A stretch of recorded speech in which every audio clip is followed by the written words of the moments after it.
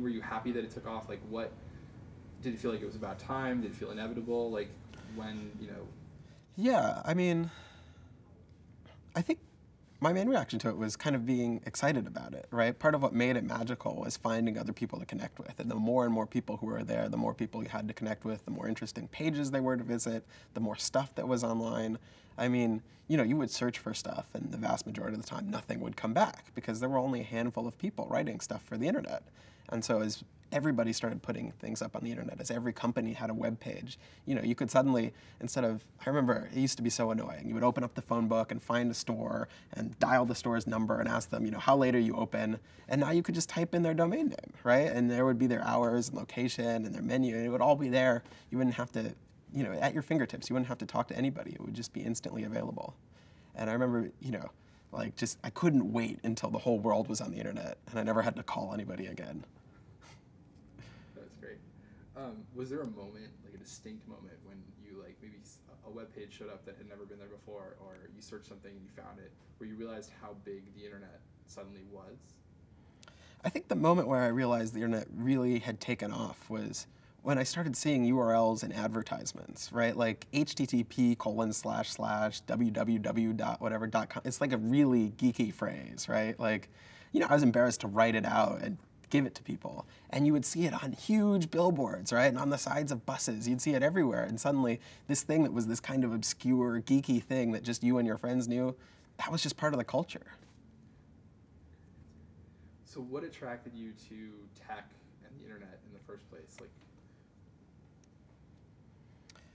I think I was attracted partly just because it was always there in my family. You know, my dad worked with computers, so we had a computer from basically when I was born, and it was just, you know, another toy to play around with, and it, you know, quickly became the most interesting toy, right? There's only so much you can build with blocks, but with computers you could build whole worlds. And then when the internet came out, it wasn't just your world, right? You could invite other people, and you could have this culture. You know, I grew up in a small suburban town outside Chicago, and, you know, there weren't a lot of people on my street. It was a small street. You know, I didn't have a ton of friends growing up. And yet on the internet, you could make friends with people all over the world. You could talk about the subjects you were interested in that nobody at school, nobody that you knew cared about. But suddenly this whole subculture existed where everyone talked about it and was obsessed by it. And that's all they talked about. It was just entrancing. What does the First Amendment do in the U.S., just generally, like as a culturally, what do we take for granted that it does for us? And then more specifically, like what do you think it should mean for the internet? So the First Amendment, right, is this classic guarantee of free speech, that however crazy your ideas are, however weird your thoughts are, even if you just want to say something you don't even believe, but just think is interesting, that's protected for the most part. Whether you're going after the government, whether you're releasing documents that they have tried to keep secret, whether you're telling a reporter about, you know, malfeasance that's gone on, whether you're just making a really outrageous piece of art. The government can't stop any of that. We have the right as American citizens to have this sort of free and open communication, to share what we think, what we feel, what we've created. And I think that's a huge part of our culture, right? The sort of openness we have, the comfortableness we have with each other. A lot of that traces back to the First Amendment. And on the internet, I think the First Amendment takes on an even more important role. Because if you think about how computers work, they're not like people. They don't understand what it is they're saying, right? They just take a bunch of text from over here and paste it over there. They're just big copying machines. I mean, that's inside. That's what they do. They copy things from one place to another.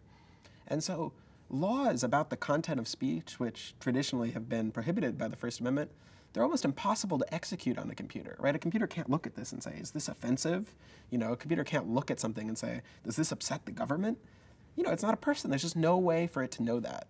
And so if you have laws saying that kind of speech is illegal, it makes it impossible for the internet to work, right? You know, every point along the system, there's something being copied. You know, a little router you have in your house copies it to a thing down the street, copies it to a big building somewhere.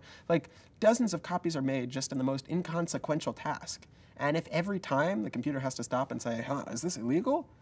The internet would fall apart. It would just be impossible to do. What kind of impact does that appear to have kind of on creativity? Yeah. So the thing about the creative process is everything is built on something else. You know, Shakespeare's stories were built on traditional legends and folktales, right? Modern stuff is built on Shakespeare. Everything builds on something else. There's no completely new creative thing, if only because if you wrote something completely new, nobody would understand it. I mean, we all have to use words that were developed by someone else. We use ideas that were developed by someone else. Everything is this process of pulling things together and recombining them. And so what's worrying about this sort of copyright police is that they want to prevent recombination. They want to have the law come in and say recombination is illegal, right? That only, you have to get a license for every single thing you use. Well, if you do that, you stifle creativity. It's almost impossible to get a license for every single thing you use. I mean, imagine if every word you used, you had to call up the person who came up with that word, or if they're dead, their descendants, and say, can I have permission to use this word? I mean, you never get through a sentence. And so similarly, we see creativity stifled, songs pull samples from all sorts of different songs. Imagine if you had to call up each person that you borrowed a note from, or a tune from, or a sample from, and get permission. All sorts of music would become impossible. It would become illegal. And I think that's what we're seeing in the wider culture, is that this notion that we become a permission-asking society, that every time you do something, you have to ask permission. I mean, that's basically against the freedom culture we have here. That's the opposite of a free country. The idea in America is, unless it's specifically outlawed, you get to do it. The idea of copyright law, as these people want to propose it, is unless you specifically get permission, you just can't say it. What should everyone be doing to, get involved? How important is it to make more noise about this, that kind of thing? People often ask me, what's going to happen? And the answer is it's up to you. Right? You get to decide what will happen. This isn't something playing out on a stage somewhere where big giants fight each other and you get to sit and munch popcorn. This is a fight you can join in, right? So if you go to demandprogress.org and sign up, we have actions every week. There are bills that are coming up that could crack down on internet freedom. There are companies trying to abuse their power, and it's up to all of us to stop them. We make it really easy to call your congressman, to call these companies, to write letters, to file lawsuits.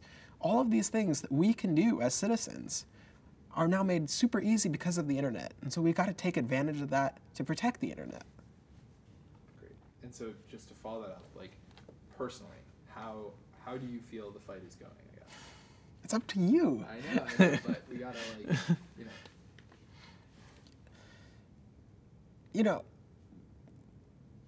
There's sort of these two polarizing perspectives, right? Everything is great. The internet has created all this freedom and liberty, and everything's going to be fantastic. Or everything is terrible. The internet has created all these tools for cracking down and spying and controlling what we say. And I think both are true, right?